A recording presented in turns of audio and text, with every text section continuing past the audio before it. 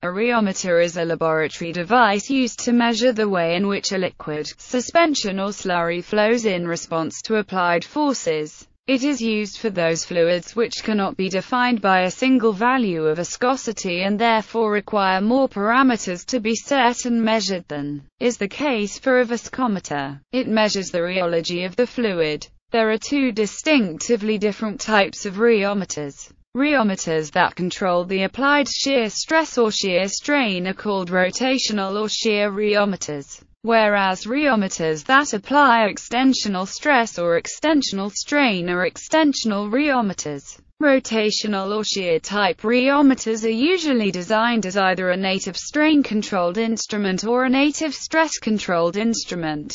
Meanings and origin. The word rheometer comes from the Greek, and means a device for measuring flow. In the 19th century it was commonly used for devices to measure electric current, until the word was supplanted by galvanometer and ammeter. It was also used for the measurement of flow of liquids, in medical practice and in civil engineering. This latter use persisted to the second half of the 20th century in some areas. Following the coining of the term rheology, the word came to be applied to instruments for measuring the character rather than quantity of flow, and the other meanings are obsolete. The principle and working of rheometers is described in several texts. Types of shear rheometer. Dynamic shear rheometer. A dynamic shear rheometer, commonly known as DSR, is used for research and development as well as for quality control in the manufacture of a wide range of materials. Dynamic shear rheometers have been used since 1993 when superpave was used for characterizing and understanding high-temperature rheological properties of asphalt binders in both the molten and solid state, and is fundamental in order to formulate the chemistry and predict the end-use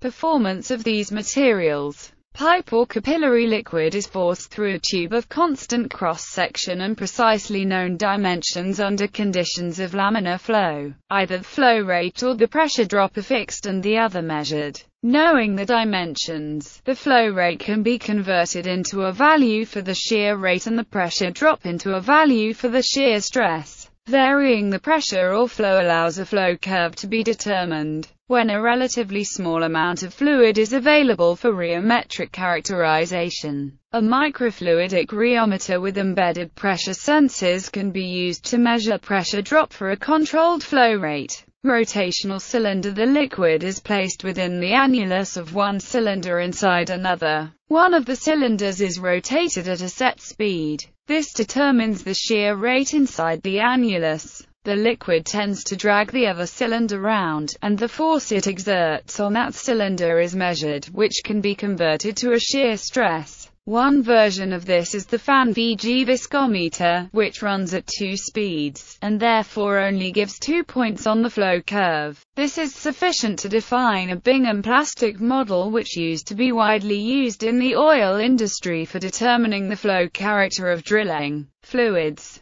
In recent years, rheometers that spin at 600, 300, 200, 100, 6 and 3 rpm have been used. This allows for more complex fluids models such as Herschel-Bulkley to be used. Some models allow the speed to be continuously increased and decreased in a programmed fashion, which allows the measurement of time-dependent properties. Cone and plate. The liquid is placed on horizontal plate in a shallow cone placed into it. The angle between the surface of the cone and the plate is around 1 to 2 degrees but can vary depending on the types of tests being run. Typically, the plate is rotated and the force on the cone measured. A well-known version of this instrument is the Weissenberg rheogoniometer, in which the movement of the cone is resisted by a thin piece of metal which twists, known as a torsion bar. The known response of the torsion bar and the degree of twist give the shear stress, while the rotational speed and cone dimensions give the shear rate. In principle, the Weissenberg rheogoniometer is an absolute method of measurement providing it is accurately set up.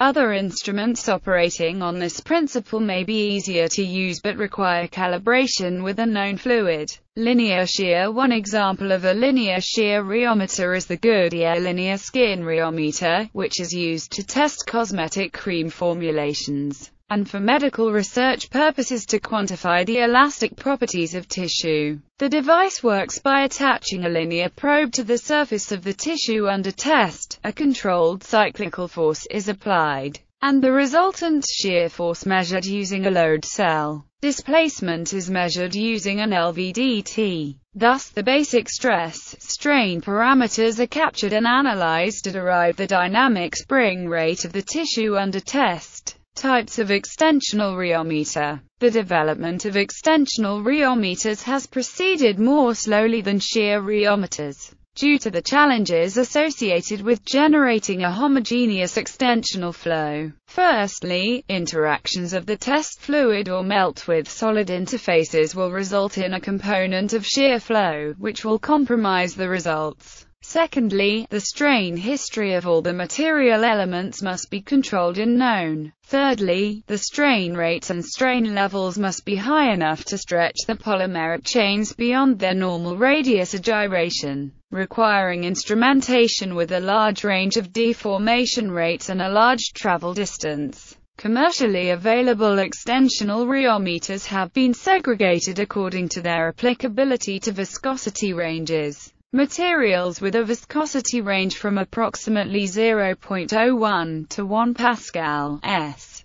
are best characterized with capillary breakup rheometers, opposed jet devices, or contraction flow systems. Materials with a viscosity range from approximately 1 to 1000 pascals s are used in filament stretching rheometers. Materials with a high viscosity greater than 1000 pascals s, such as polymer melts, are best characterized by constant length devices. Extensional rheometry is commonly performed on materials that are subjected to a tensile deformation. This type of deformation can occur during processing, such as injection molding, fiber spinning, extrusion, blow molding, and coating flows. It can also occur during use, such as decohesion of adhesives, pumping of hand soaps, and handling of liquid food products. A list of currently and previously marketed commercially available extensional rheometers is shown in the table below. Commercially available extensional rheometers. Rheotins. The rheotins is a fiber spinning rheometer, suitable for polymeric melts. The material is pumped from an upstream tube, and a set of wheels elongates the strand. A force transducer mounted on one of the wheels measures the resultant extensional force. Because of the pre-shear induced as the fluid is transported through the upstream tube, a true extensional viscosity is difficult to obtain. However, the rheotins is useful to compare the extensional flow properties of a homologous set of materials. Caber. The caber is a capillary breakup rheometer. A small quantity of material is placed between plates, which are rapidly stretched to a fixed level of strain. The midpoint diameter is monitored as a function of time as the fluid filament necks and breaks up under the combined forces of surface tension, gravity, and viscoelasticity. The extensional viscosity can be extracted from the data as a function of strain and strain rate.